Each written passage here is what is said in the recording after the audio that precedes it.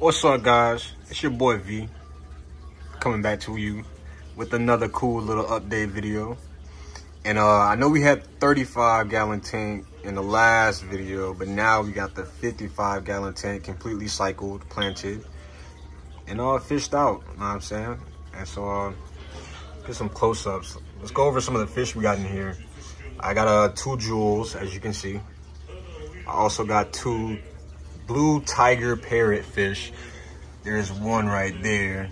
And I have 2 pink convicts. And I actually got to pair up that blue tiger parrot and that pink convict are a pair. The blue is a female and the pink is a male. And I'm pretty sure they're gonna have some eggs in here pretty soon. That's their little home.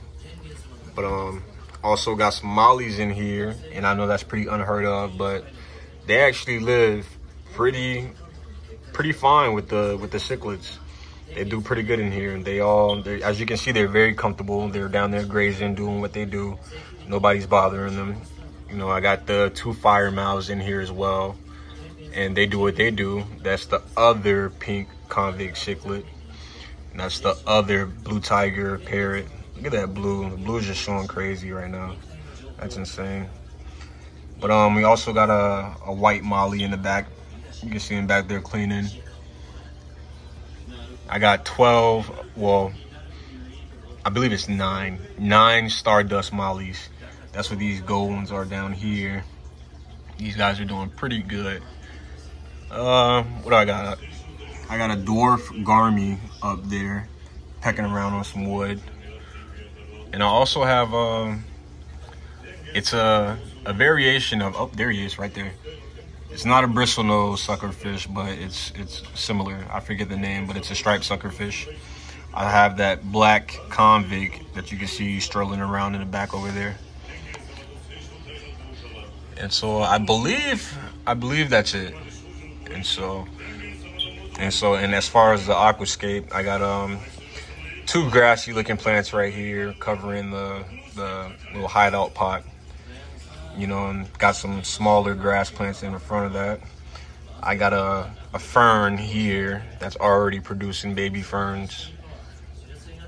I got some Amazon swords. I have 3 of these.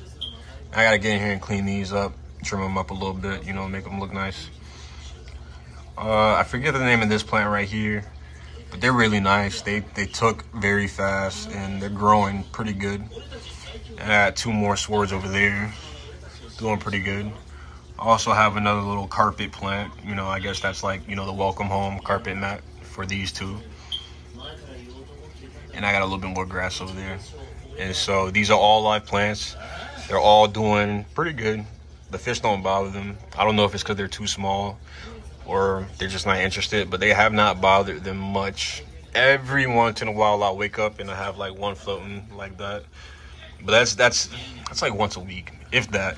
They really don't mess with them. They like to eat some of the dead leaves, but other than that, they don't mess with them a lot. And so this is the 55. I got 2 running filters on there. I got a 75-gallon filter right there, and I have another 75-gallon filter right there. So on the 55, I've got 150 gallons of moving water. And so all of them are happy. You know, I don't have to do as many water changes as I used to with the 35-gallon because I have the live plants. But that's pretty much it. I guess I'll give you an update on this tank when these guys get big enough to, I guess, eat the mollies. And so once that starts happening, then I guess I'll do another update on the tank. But as you guys can see, they're all coexisting and living in here very peacefully and happy. And so give these guys a like, a comment, and subscribe for your boy. I'll see you next time.